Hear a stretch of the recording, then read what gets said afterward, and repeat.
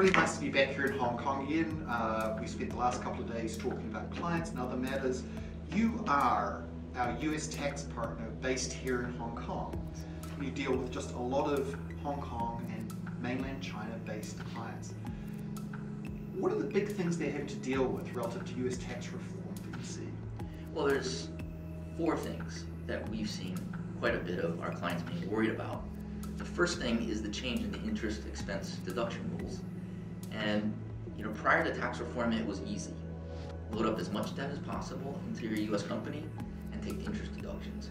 But because there are now significant limitations on deductions, companies do have to rethink, how do we capitalize, how much debt and how much equity do we put in? So it's not a cookie cutter answer anymore. Second is the beat. And as you know, the beat is a very complex set of rules.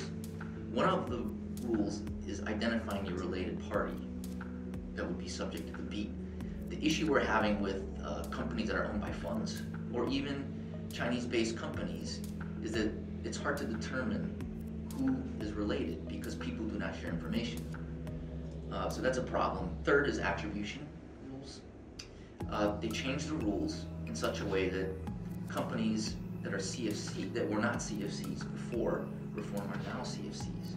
And where we're seeing clients run into issues is in the portfolio interest exemption area, because something that was a CFC, was not a CFC prior to reform, is a CFC now, and they're paying interest to it. So it may not qualify for the portfolio interest exemption.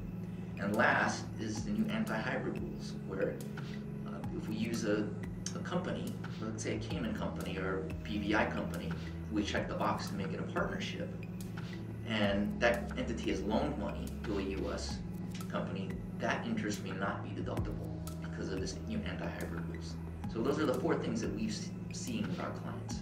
So is that leading clients to do a lot of internal restructuring at the moment, or Yes. are they still holding off? Well, I think they are starting to look at it, but it's been very slow. Things are in Asia, they typically take their time in assessing these things. So we're happily helping these people assess these issues and risks. Great. Well, thanks for your time, Wade.